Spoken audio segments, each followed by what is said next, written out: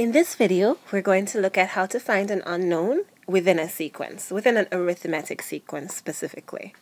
So we have in this sequence 3k, k minus 2, and k plus 7. So let me rewrite that here. 3k, k minus 2, and k plus 7. And we know that the sequence is arithmetic. So in order to figure out k, what we can use here is the fact that the difference between each set of terms will always be the same. So the common difference will always be the same.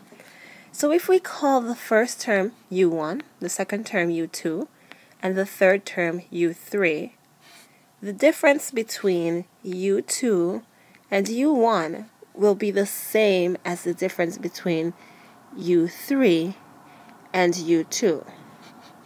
So how do we use this? Well, we can actually write this down. K minus 2, which is our u2, minus 3k, which is our u1, is equal to k plus 7, which is our u3, minus u2, which is k minus 2. And notice that I put parentheses around all of my values because I didn't really want to think about changing anything, changing any signs in that first step. Now we can drop our parentheses, but we need to remember that that minus will affect all the terms that come after.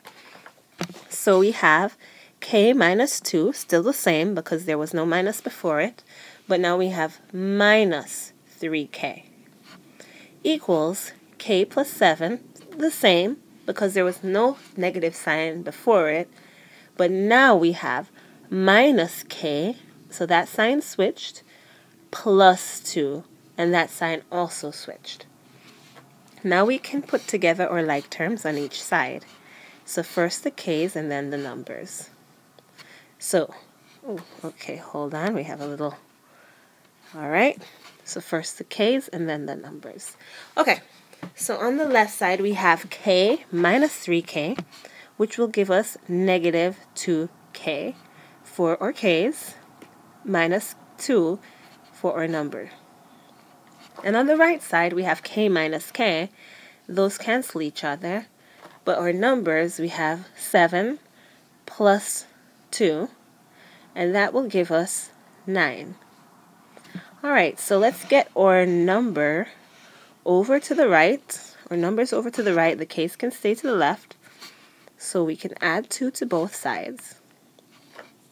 And we get that negative 2k is equal to 11. Finally, we can divide both sides by negative 2, and we get that k is equal to negative 11 over 2. And just to be sure, I like to do a quick check.